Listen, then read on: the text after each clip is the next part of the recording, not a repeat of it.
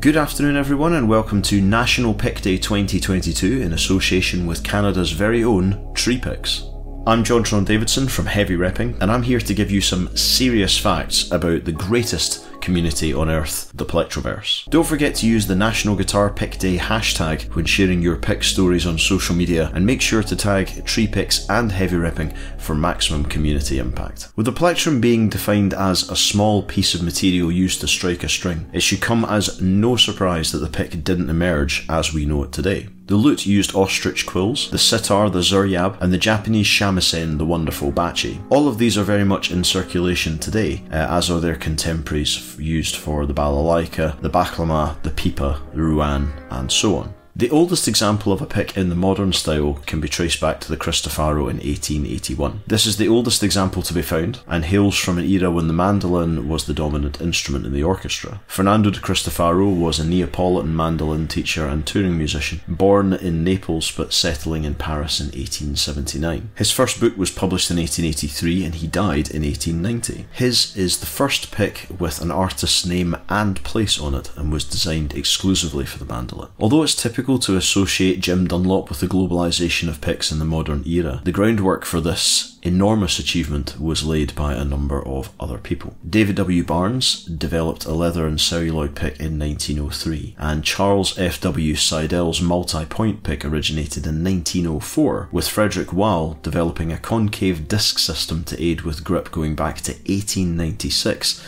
and this would remain in the Sears and Roebuck catalogue for some years to come. The first person to standardise the disparate shapes of the Plectroverse was Luigi D'Andrea, who chose to use the hammer die designation as the naming system for picks going from 1922 onwards. This is where the 351, 346, 355 naming system comes that is still prevalent today. This was all great, but it was Nick Lucas's massive breakthrough in 1929's Gold Diggers of Broadway that really cemented the guitar and the pick as something to be thought of in the modern era. Lucas came up as a banjo and guitar player in New Jersey, and he was the first person to record solos onto wax cylinders for the Pathé label. His flat pick style and the monumental success of Tiptoe Through the Tulips meant the dawn of a new age for the guitar, which had previously been very much of an orchestral backing instrument. Throughout the 1930s and the 1940s, the 351 was known as the Lucas shape, something that only changed with the advent of Fender's handsome run of celluloid picks in the 1950s. Japan's Pick Boy joined the game in 1967, and by the time Dunlop manifested the colour-coded Tortex series in 1981,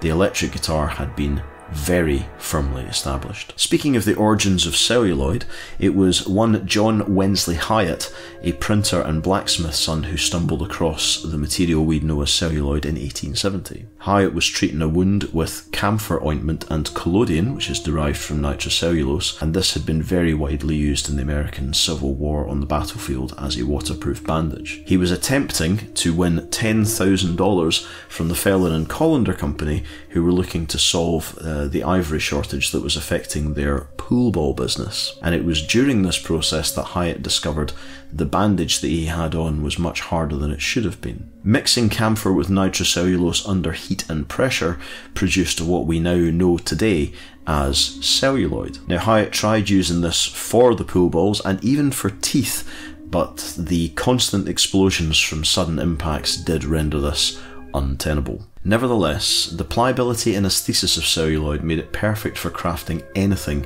from combs to shoehorns and mirror surrounds, and eventually made the move to picks at the very end of the 19th century. There's only a handful of books on picks out there in the community. Will Hoover's Picks, The Story of Celluloid, Brian Bouchard's Guitar Picks of Rock and Roll Volumes 1 and 2, and Talaba Nimrod's Plectrum Park, which was very recently released. Hoover's book is essential for anyone wanting to study vintage plectrology, as well as to know the story of celluloid and where it came from, which is a massive thing in and of itself. Plectrum Park is a study of the pick primarily in the modern era, and Bouchard's book deals primarily with celebrity plectrums, the second edition being full of quotes from collectors and enthusiasts such as the late Joe Macey and me.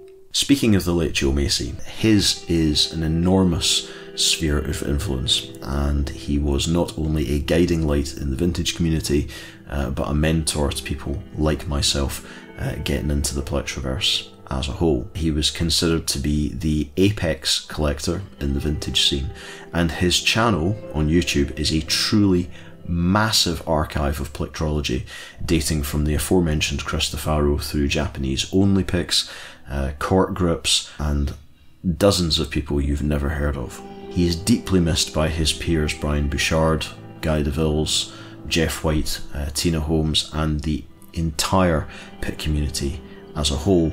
A true pioneer in the field, and his passion is something to aspire to, so I will leave links to that in the description below.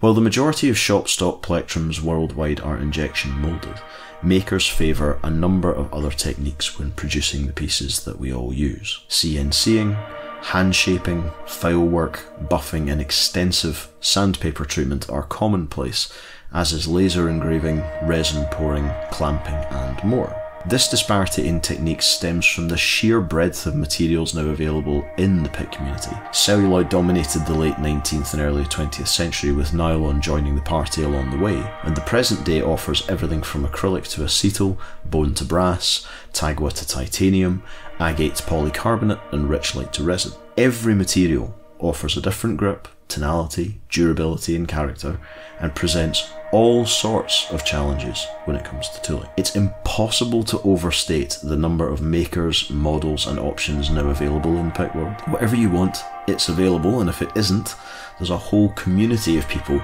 ready to help you make it. If I may be serious for a moment, the guitar pick isn't just a tool for making music.